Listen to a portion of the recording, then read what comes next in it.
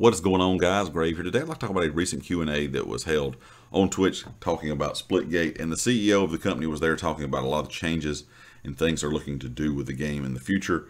And one thing that he mentioned was a future next-gen update. He said the next-gen update was already in the works, but they kind of had to put it on the back burner while they were fixing the server with all the server issues over the last couple weeks.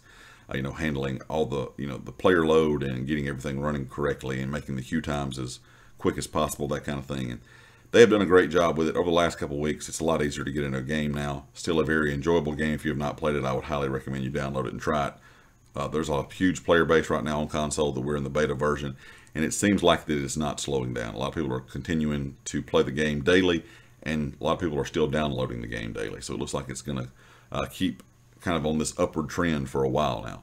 But I found it very interesting that they were talking about having a next-gen upgrade already in the works, which is, once again, impressive with this company. I mean, they talked about, how small the company is, how good of a job, in my opinion, how well they've done with keeping up with the servers, how good of a job they've done with their anti-cheat. I mean, a company this size is doing things that some AAA companies can't even do. So it's very, very impressive in my opinion.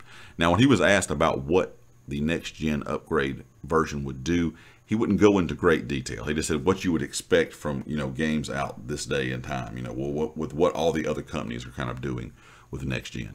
Now, I'm playing this, the game you're seeing in the background was played on PS5. Now, it does look better. It looks a little sharper, a little crisper, but of course, that's really the only advantage right now of the, new-gen consoles when it comes to Splitgate. But it seems in the future, if he's saying, what we can expect from other games that are out now, I would assume that means Splitgate's probably going to go to at least 120 FPS if you have the option to play that on your monitor or TV at home. Probably native 4K if you have the option to do that as well.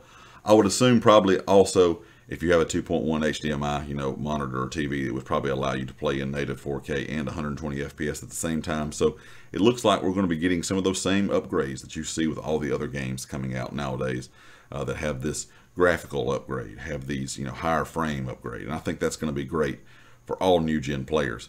I'm going to have to buy me a new monitor here at some point, sadly. The one I've played on for years is just a 60 hertz. So of course, that was always all we could play on in old gen. So I'm going to have to pick me up a new monitor at some point. But I have noticed even these games that have these better frames now, it seems most games that I've been playing that run at 60 FPS in the past on old gen seem to run a more consistent 60 FPS now compared to old gen consoles. Some of the old gen consoles, sometimes it seems like those frames drop and you don't keep a consistent 60.